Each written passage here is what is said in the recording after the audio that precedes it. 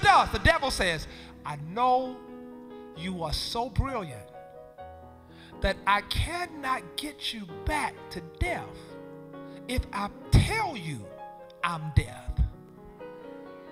So what I gotta do is I gotta package myself to look like life, so I can catch you when you slip it and make you think that you don't have much of a life, so that your life is boring. So if you just come on and have this life with me, we can kick it and have a good time. What he doesn't tell you is that this life leads to. Jesus was trying to warn us of this.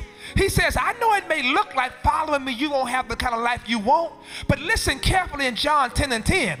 That thief cometh to steal, kill, and destroy.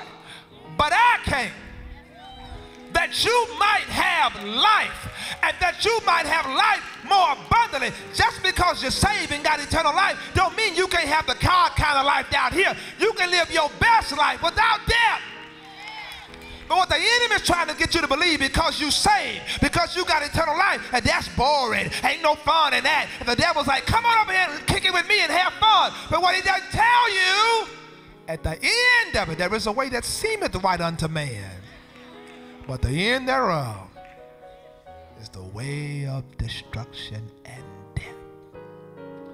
So when you To view this message in its entirety, please log on to www.mountzionanywhere.org.